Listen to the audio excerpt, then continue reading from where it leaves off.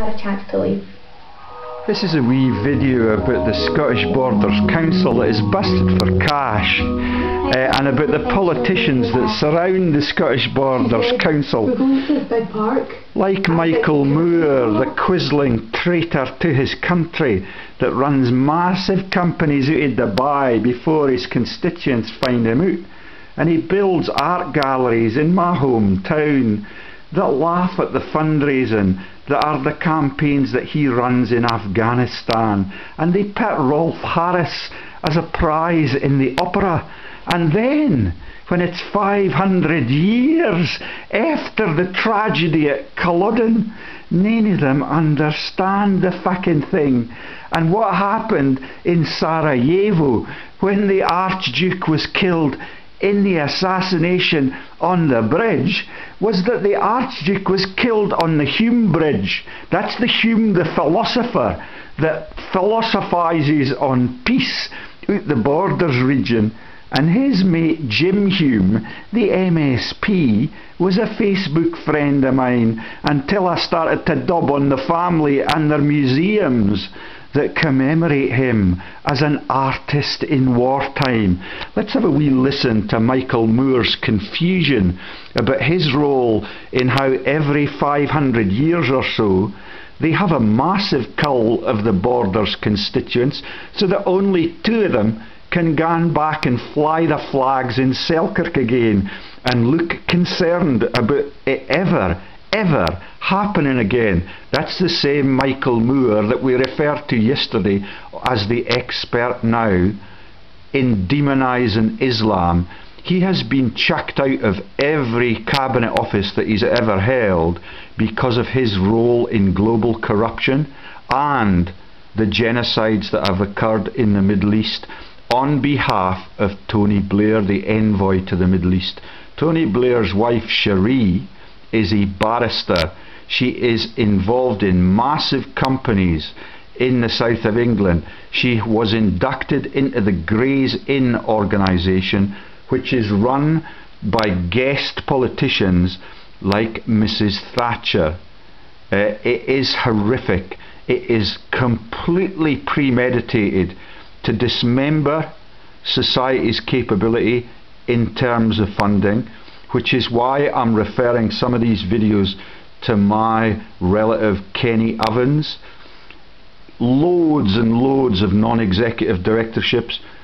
When I sent my correspondence into him in reinvesting in the busted Icelandic banks, he refused to talk to me ever again, even on the telephone or by email. He visited my home in New Zealand and he could not find his way to get the hire car out of the airport without my assistance, like George Osborne trying to find his house in Downing Street. These guys make an artistic celebration of every cull that they engage in. Let's have a listen to this hypocrite for a bit more. Always flying the flags, black and yellow.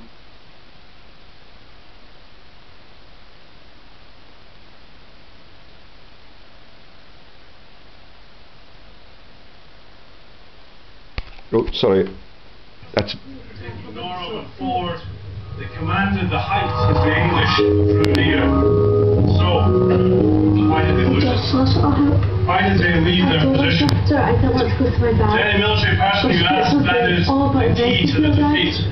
Evolution, of course, like weather, weapons, communications, the nerves of some of the generals, the motivation. Within the chaos and mayhem, Scissors and Selkirk, like thousands of their fellow boarders, and countless others, lives were snuffed out, swiftly for some, a lingering, hellish way for the rest, unliberalized missions, and by those unanswered questions. Back across the border, we don't just remember Flodden because of the strategic failure and the tactical disaster it represented. As with our English friends here today, we remember the human dimension too. Humanity and inhumanity side by side. Of course, academics pore over the consequences for the history of Scotland. Trouble of the 16th century. Alan Beath has received all of my disclosures on the massive frauds in Westminster that create modern day wars all across the world, particularly in Ukraine and Syria. These guys continue to pretend that they care about the border and the prospects beyond it. All they care about is their personal accounts. This man claimed £100,000 a year in personal expenses.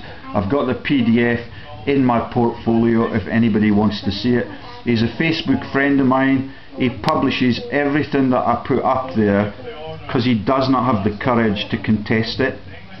He talks about the holes in the roads like John Lamont MSP, the one who perpetually refuses to report any of the crimes that we report, even the nuclear weapons scandal that is Trident 3 and Trident 4. Both sides lay with them. Countless wounded in the battle were finished with battle. Across Scotland, the news was carried of the carnage and the slaughter. One man returned to business. He carried a royal decree about the land of the far north, scrawled in a drum skin by two. This is the same tactic used by Gordon Brown to put youngsters on air to try and manipulate minds as they dispossess broken homeowners of the broken homes, like they have already dispossessed council home owners of the council homes. I've sent in freedom of information requests in recent months to try and find out who the social landlords are who now own all of the council homes since the council homes were privatised. They would refuse to engage in that, and they refuse to engage in a revelation of who pays the sheriff at the sheriff court to hear cases like the ones that these people are propagandising on behalf of the Scottish Borders Council as underage victims of a marital thing that the council are using to portray for their potency in running the region in a civilised manner. You remember Malala appearing on the news screens within 6 weeks of her having her brain blown out by Islamic terrorists. All of it is done by making videos and films using the news vent propagandists that we have exposed, and a lot of the images that I showed earlier on were on a character called Alistair Moffat. He's the boss at St Andrews University. He's a friend of Jim Naughtie, another Scottish quisling. All of them manipulate the news. All of them are demonising Islam and innocent parents and innocent cannabis users, so that the politicians at the top of the tree and the policemen who defend them right at the very top of the policing system are able to continue with the abuse of our society like it has been since Flodden. All that the working man now does is get himself pissed as a fart at the celebration of the death of his predecessors for the same cause. I showed you the man who runs the military tattoo in Las Vegas, the former head of the Scottish Borders Council, who's a devout Christian at the Church of Scotland that picks Malala-like figures in Kalimpong in India, where they get the massive quakes, and they bring that one person out of poverty in the ghetto to try and manipulate minds on distant continents, and to win contracts at PricewaterhouseCoopers, where loads of friends of mine work on the river in the fishing sector. They now cannot dedicate their time to the fishing club and the investments that used to roll into the fishing club, because they're acquiring the assets for that fishing club. All of this happens right on the bloody border, where John Lamont is the constituent MSP and Michael Moore is the criminal that likes to spend most of his time profiteering in Dubai with input from George W. Bush. That's the P&O organisation. Many of my friends in my career path work intimately with Michael Moore. even my neighbours and their children and the owners of those art galleries, brutalise distant continents. They participate in charity scams for profit, and only yesterday we saw the launch of the Ebola scams right across the world to try and prevent what has happened in sub-Saharan Africa since we began to expose this political corruption in Holyrood and Westminster. At least Salmond has the decency to resign.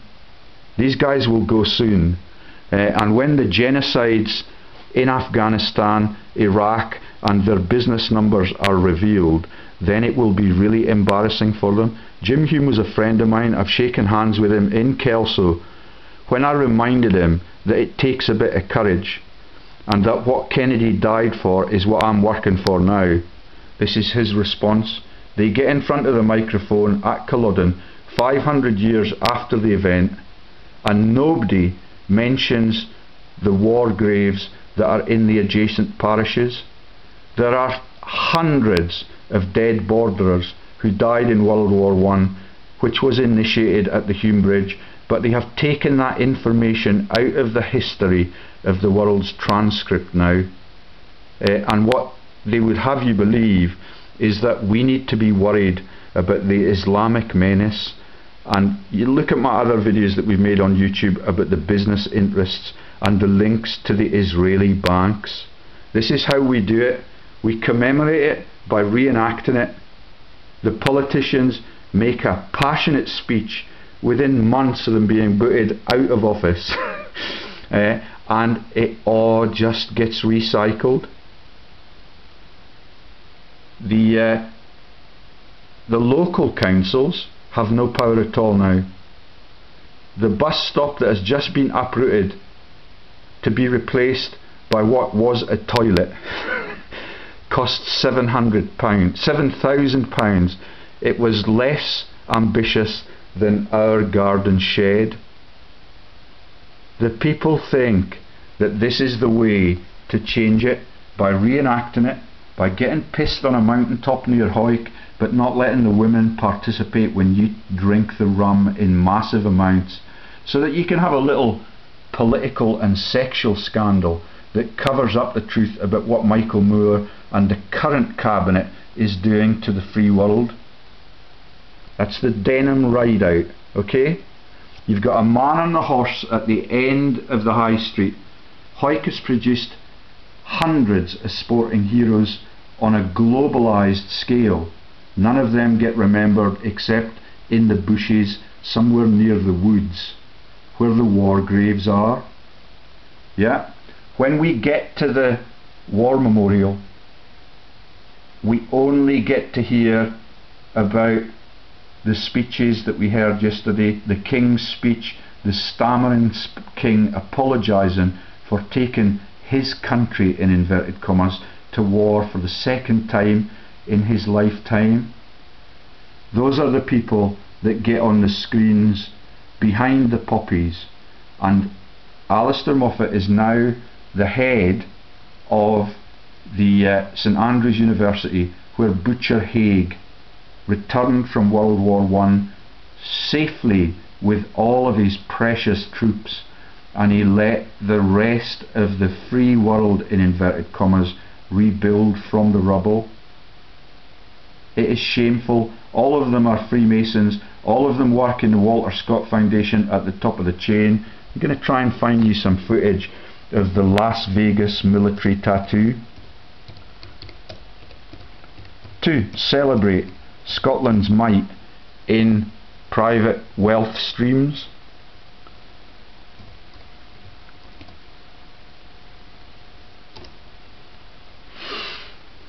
It might take a bit of time because they're quite embarrassed that this is coming out en masse. There we go. The might of the man in the kilt in the cull, and the capacity to celebrate JF. When I told Jim Hume that the way to fix it was what John F. Kennedy was trying to do, but sometimes you get a hole in the head and salmon would require a bit of courage, Jim Hume shirked away. Within days he was off my Facebook page, and all his links to the equestrian sector are still on it. You know the equestrian sector joke, you know the elite joke about religion and martyrdom. All of them are still playing the game right under your nose, and as long as you shed a tear to the romantic music and the beat of the drum, then you're perfectly happy for it to recur every couple of decades or so that the profiteers in the Parliament buildings can thrive, the law enforcers can tear homes apart using the propaganda that you've seen from the SBC, and the SBC cannot account for its massive toxic debt pool like every other council across the globe. It is theft by the elites, the monarchies and the moneylenders and the Rothschild dynasty, and what we do to get back at them is to celebrate it in a historic context, taking the piss at the sacrifice of our predecessors. It is tragic, and it is over 2,000 years old. Alistair Hutton, former head of the Scottish Borders Council, is in charge of this shenanigans in Las Vegas.